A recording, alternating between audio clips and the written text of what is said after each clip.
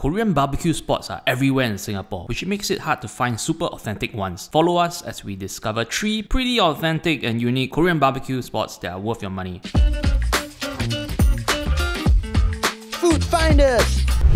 안녕하세요. 저는 Jen입니다. Today, we're gonna have Korean barbecue, my favorite meal, like all the time. I think Jen has been missing in this season's episode for a while. What have you been busy with? Like, I've been very busy opening a few more stores for Salbon, but it's been really fun. Do you find it hard to find authentic KBBQ restaurants in Singapore? I think in Singapore, because there's such a high demand, right? I think it has evolved into like a very authentic experience, and you can actually find quite a lot of good KBBQ places around Singapore. Why do you think KBBQ is so popular among Singaporeans? It's kind of like steamboat. We like to share our food. It's just the Chinese way. With a KBBQ setting, you don't get to like dip your meats into like soup, which is sometimes a bit boring. It's like a bonding session. It's a bonding thing, yeah. So without further ado, I'm super hungry for lunch and we're gonna go for our first KBBQ spot. We are here at Pohang Korean seafood restaurant, which is very highly anticipated by me because I've always wanted to try Korean seafood. We always know like sashimi from Japan, sauces and everything, but Korean, what's the difference? I really want to try. There's abalone, there is octopus. Oh my god, look at this little guy. Hello. I cannot create a relationship with them. The more I look at them, the more I cannot eat. Telok, I don't know. Bye bye. 欢迎光临. Welcome to my hanbok. There is so much food on the table. Can I have some explanation of like each seafood that we are tasting? This one flatfish. Flatfish. Yeah, this one tuna. This one salmon. Okay. This one also salmon. This one yellowtail. So they have like a million side dishes on the side. It's definitely very value. I can see bring a big group of friends here just to have a feast. So all this seafood you got from Korea? Yeah, and this one tuna and Mexico. Mexico. Tuna from Mexico. Okay, okay. What's the difference between Korean seafood and Japanese seafood? Class. Class? Yeah, Korean more better. Oh my gosh, burn! Jen tries live octopus for the first time. Now? Oh my god, Seth! The moment we want to eat it is moving more leh. It's stuck to the plate! Okay, cheers! Look at this. Woo. Cheers, I'm so sorry, octopus.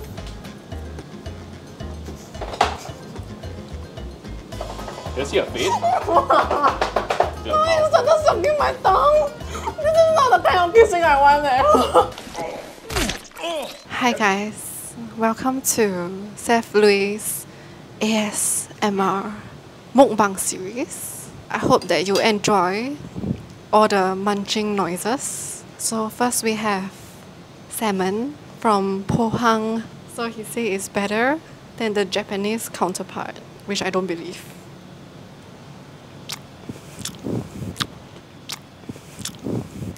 So sprinkled in this piece is it's a few pieces of pork because boss man said that we have to link it back to KBBQ. This is supposed to be a KBBQ episode. Yeah, but then it became like a...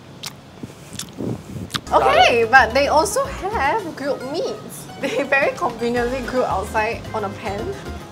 Actually, if I'm not wrong, the outdoors one, they do have a grill outside, but the indoor one is they grill it and then they bring it in. I think let's go back to the seafood. Yeah. There's acorn jelly.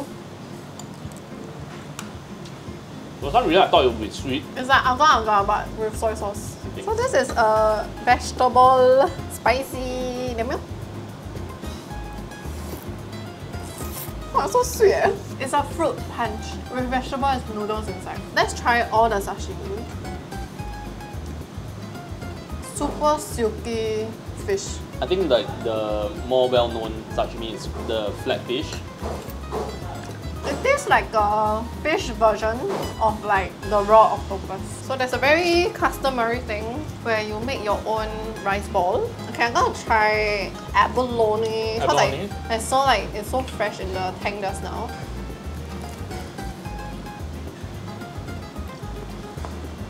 Oh wow. Is it a bit bitter or is it just meat? No, it's super crunchy. Looks like a alien innards. Ah, God! You should try it. No. Try it. Let's move on to the ganjang kechil. No, try it. But it's very bitter eh. Yeah, there's just like bitter aftertaste. It tastes a bit like guts. The aftertaste lingers damn long. I cannot. Some viewers may find the following video disturbing. Viewer discretion is advised. They are very proud of their ganjang-gejang. Very bright, and the crab is very creamy. You know what this feels like? It feels like a seafood lollipop. Like that people just keep sucking. Some viewers may find the following video disturbing. Viewer discretion is advised.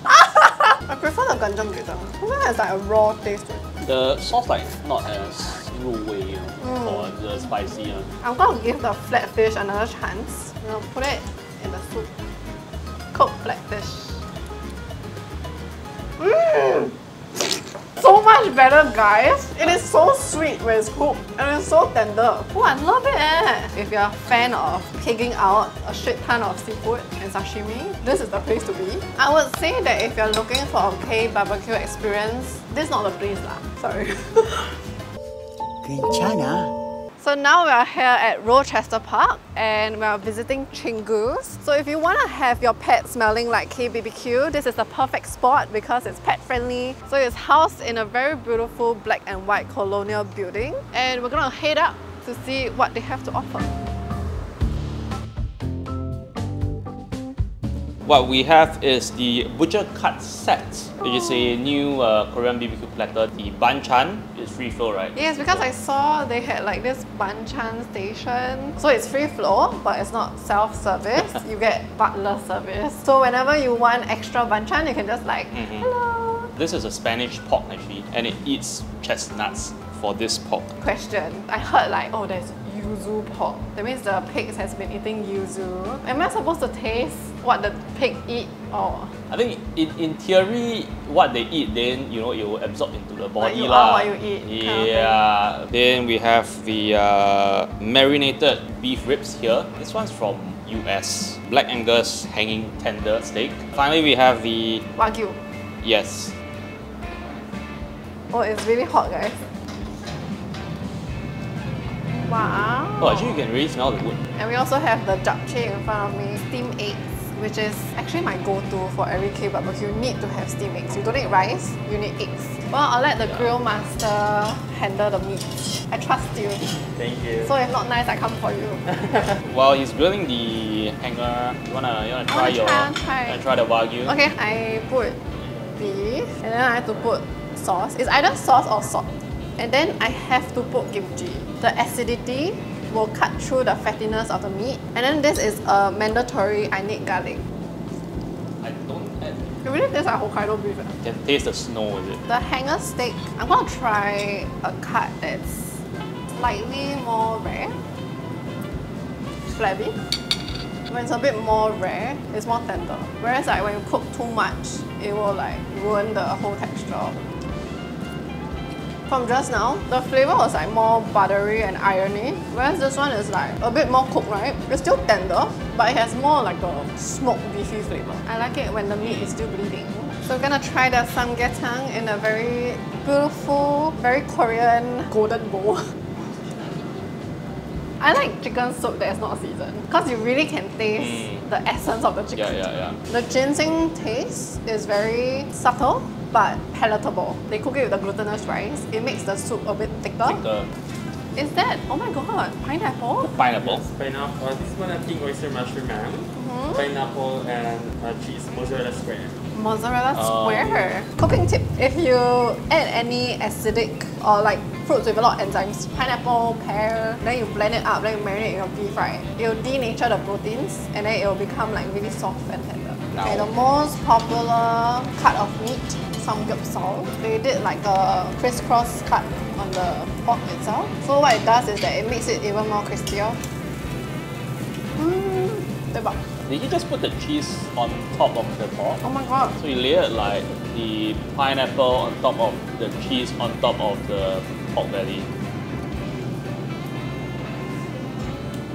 It's like eating a burger. Like Hawaiian pizza. Like a Hawaiian pizza. We say our favorites in 1, 2, 3. Ready? 1, Do. 2, set. Hanging tender. Ah, yeah. it? This is actually a very tricky thing. You need to cut like against the grain also. Correct. The way it was presented also plays a very big part in how it tastes. With the other cuts of meat, it's very obvious. Samgyeopsal is just crispy pork. Hokkaido beef is Hokkaido beef, right? The hanger cut is something that when you cook it really well, it tastes like really different from whatever you've been tasting. So if you're ever at Chingu's at Rochester Park, I think you should really go for this set. Butcher cut set. So it's specially selected by the chefs and you know, you can have a really good time here. Last stop, OMMA, Korean charcoal barbecue. I can still stuff a bit more food inside, so I'm very hoping that they have some interesting meats for me to try. Let me quickly explain what OMMA is about. This is their latest outlet in Telok, Ayer. They actually have a very interesting concept. Changeable wood chips. $5 to change the chips, yeah. But the smokiness of the chips will affect the meat. That's all the info I have. We'll leave for you to... I'm getting you to pay. I'm gonna change all 5. Cherry wood, hickory, apple wood, pecan. Ooh, pecan. So we actually have free flow beer for at least 90 minutes all day. At most 90 minutes. I got at least 90 minutes. At most 90 minutes with minimum expenditure of $35 Sing. Yeah, talk about the banchan. Actually the past 2 stores, right? The banchan didn't wow me. And the kimchi was quite not the type I like. This one looks like the type I like. Not really my style, but this one is like the freshly mixed kind. And I was very intrigued by this thing. Different salts. And you have smoked sea salt, Himalaya, flake pepperberry, OMMA pepper. So all the meat is here and all the side dishes is here. And you have a steamed egg and a choice of soup. Actually for me, like the most exciting part about KBBQ is that I get to sear my own meats. So at this place, they encourage you to sear your own meats, but they also offer to do it for you. I want to grill my own meat. Oh god, it's so aesthetic eh. So this one is hickory. Yes, this is the hickory wood. It's like the fluffiest of the 3 places. You like it more than the mozzarella egg. Hey chef, burning already. Wet now, wet. Wow. I like my meat to have some grill marks. I'm gonna try the beef short ribs. I think I can cook it lesser. Why the Oh my pancake so god. big? The pancake is huge. Oh my god, but it looks so good. Like it's the super crispy kind. Crispy. It has like a super nice crisp and there's a lot of seafood. 这是那个 pecan cherry? Anyway, so this is cherry wood. Okay, sorry, can you help me cook the meat? Thank you. This one a cherry? I feel like it's not as smoky. With cherry wood and not cooked by me. Let's try it. Does it matter? Realization. I feel hickory was really smoky, but the cherry was like lighter smoke. So it depends on the intensity of smokiness, I feel. Thank you. Can we change to the pecan? Pecan wood, yeah. Can't really see the wood also. So I don't know how much they put. Third wood change. Pecan wood. That smells different though. And it's not as strong as hickory. I like this last piece the best for reasons I can't explain. It just tastes better. Might be the wood. I think I know why. It tastes more beefy. Is it the wood? Maybe the wood make it beefier. Beefier? It's like more buttery. The pork is nicer also. The pork tastes better. No. Like it makes it taste nicer. Yeah, the first two about the same. Conclusion of this meal is that you can choose your wood chips and then you can decide which one you want. You may not smell it, but you can definitely taste it. So, what's your favorite wood? 1, 2, 3. Pecan. Pecan. Yeah. Wow. So we're gonna wrap up here, the last stop of our day, and we're gonna see what are the hits and misses for the day. Okay, we have finished all 3 K barbecues for the day. Favorite is my friend. My Chingu. Oh, Chingu means red? Yeah. Oh my god. Pabo ah.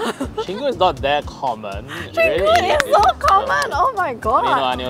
Yeah, so Chingu was my favorite K-barbecue place. The meats that they offered were really diverse. It's a place that I would go back with my friends and family just to like try their variety of their butcher's cut. The samgyetang is like calling to me. Like I feel like when I would just want a warm soup to like hug me, I would think of their samgyetang. In terms of like the most unique experience, it will be the Pohang seafood butchery. Not really a K-barbecue, but if you have pescatarian friends, you can recommend to them Pohang. Their varieties of seafood is also insane. So we finished the K-barbecue series. Let us know if you want to try any very specific cuisines in Singapore. Just like and comment down below your favorite cuisines and what we should try out next. Thank you. I'm sure Alice will edit me well. Thank you. Okay, bullseye guys. If I get bullseye, you're buying me soju. Sure. Sure. Free flow beer. Then you have to at least hit the board.